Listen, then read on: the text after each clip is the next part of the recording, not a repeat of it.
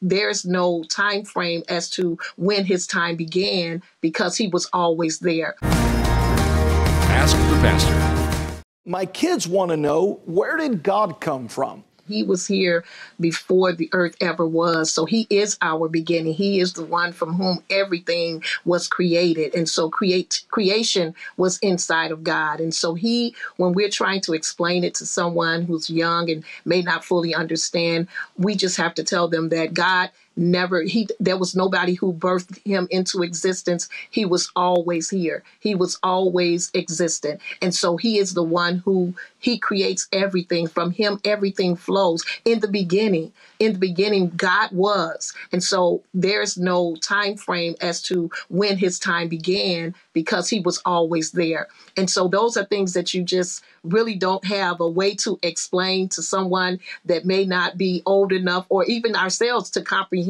How could that be? But he was here before anything ever was. But creation came from him, and everything was actually pushed out of him. So our existence, the world, everything was void before God, before him. So he created earth. He created all of these things for us, but he himself does not have anyone that has birthed him out. He was always here. But we have to believe by faith. He says that you have to believe he is, and he's a rewarder of those that diligently seek him.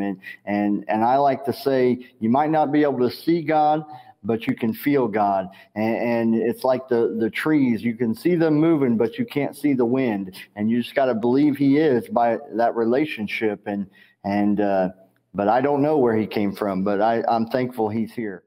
Hello everyone, I hope you enjoyed this video. To see more videos like this, be sure to hit the subscribe button below to get all of the latest content from TCT Ministries. We would love to pray alongside you for God's blessing in your life. So email your prayer requests to prayer@tct.tv or click the link below to submit your request at tct.tv. God bless you, and we want to thank you for watching.